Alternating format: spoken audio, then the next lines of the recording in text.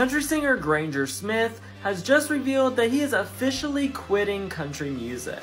After 11 studio albums to his name, the singer has decided that he will hang up his artist hat and pursue a new career in ministry. After his tour ends in August, he will turn all of his attention to his church. He said he's always felt a strong desire to pursue ministry, and this doesn't mean he is starting a church or leaving social media.